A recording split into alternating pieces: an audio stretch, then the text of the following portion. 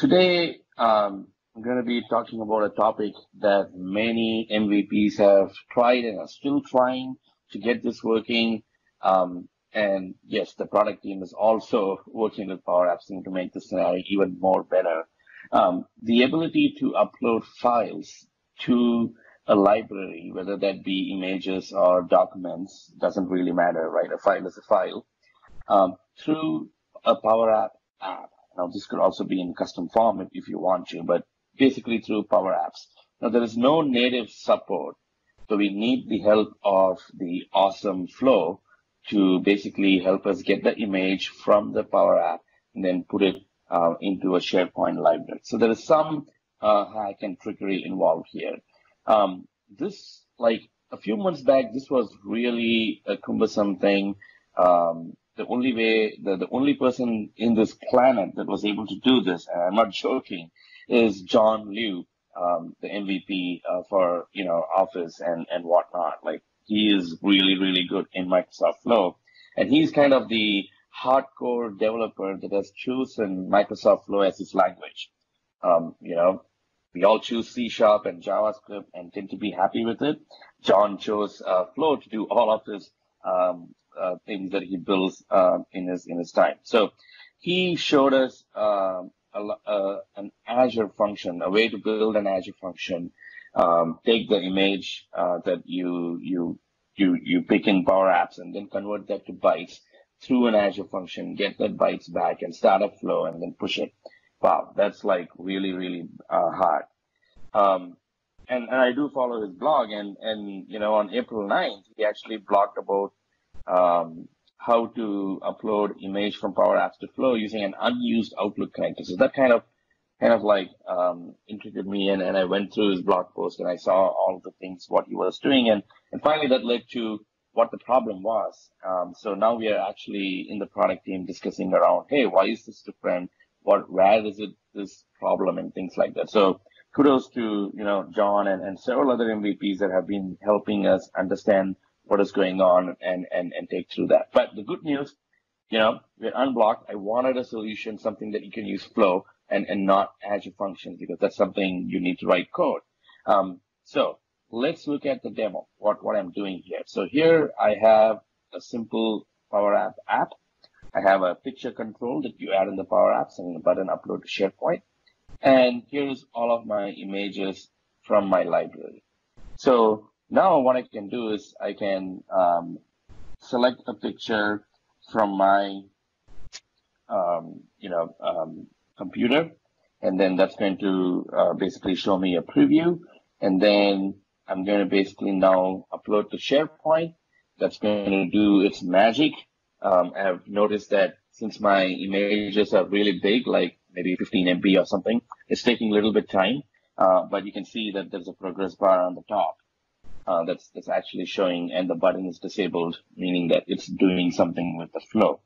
So hopefully this will get done in a few seconds. Is everyone still with me? Can you see the screen? Can you hear me properly? No scat-nados? Yep, all good, all good. You're not presenting by yourself. That's always a good sign. Excellent, yeah.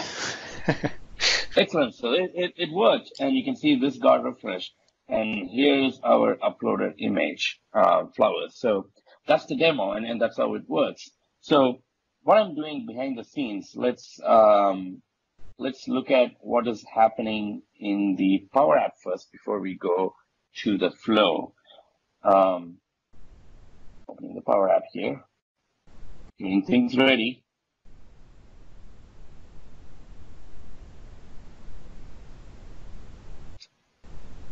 I'm glad we don't have working on it anymore, and we have getting things ready. That's, by the way, a clever thing. Yep. Don't go away. I'm getting things ready. Don't go away. So the button is all the magic where it happens, right? So if you look at what I'm doing in my button, by the way, here's a cool trick. This is how usually you type, right? So you come and type expressions here.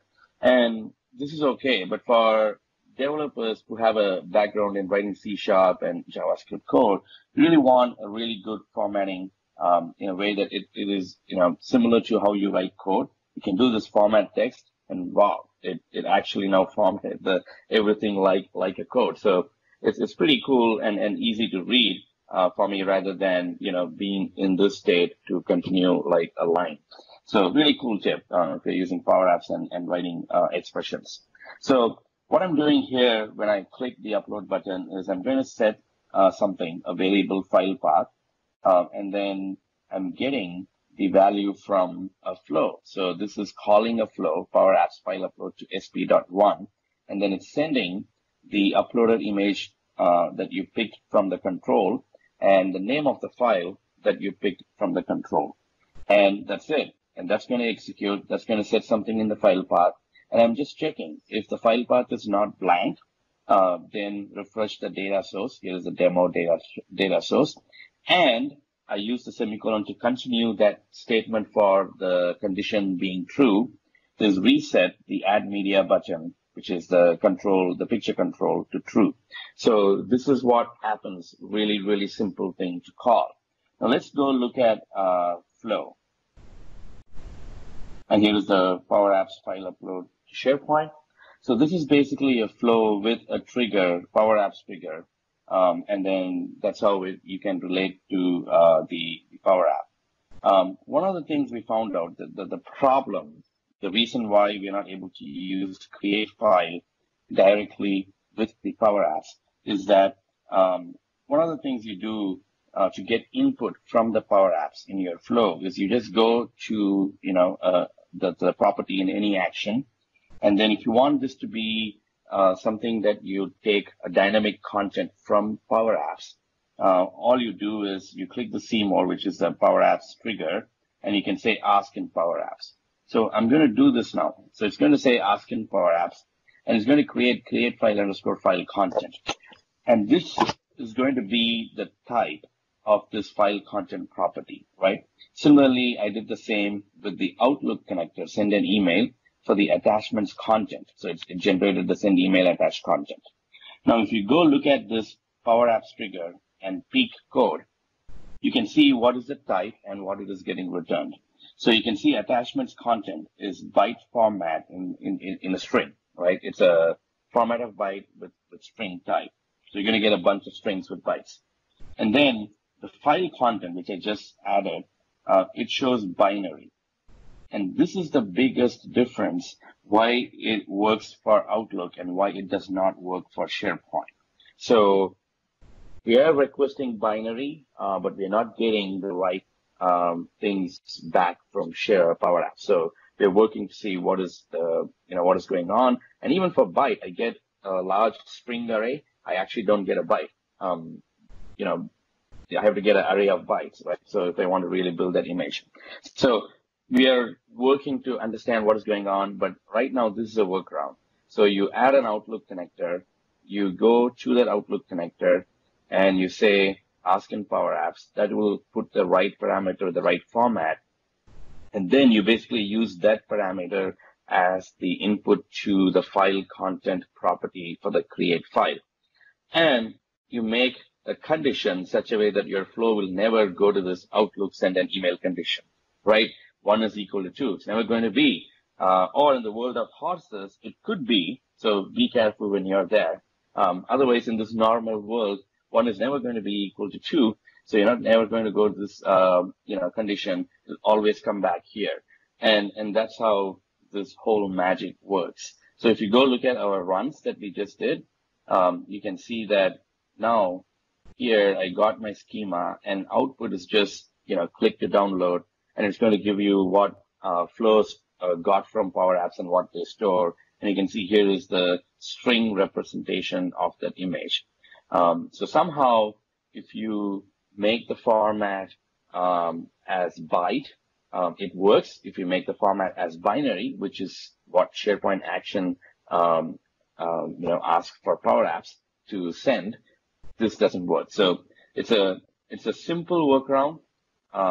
Yes, you need to know about this a little bit, and it's not native yet, but It's a really, really simple workaround than calling an Azure function and basically trying to do some, connecting from Flow to Azure and getting all the data back. So John Liu blogged about this in detail. So I'm going to paste that in the chat window here. So you can follow the steps from the blog post and basically build your own Power Apps that can upload files to SharePoint using a flow, which is pretty cool actually now. Yeah, and that's the demo. Awesome, thank you, Chaks. Really, really cool stuff, and really, really useful having those resources and the demo available. Just to note as well, so John Liu is just this humongous amount of awesome stuff on his blog post related on flow and automation. So really, really great resource. Could maybe one thing, Chaks, do you know, is there a file size limit for the stuff when you're uploading for the files? I don't know about that. That's something I'm still exploring. Yep. Yeah, there's a limit both on like how much big a file could be in the Power Apps, and then there's a limit on how big a file you could upload to the SharePoint. So right now this is using, I would say, yeah, I don't know the exact. No, it's fine. It's fine. Okay. Thanks, Chaks.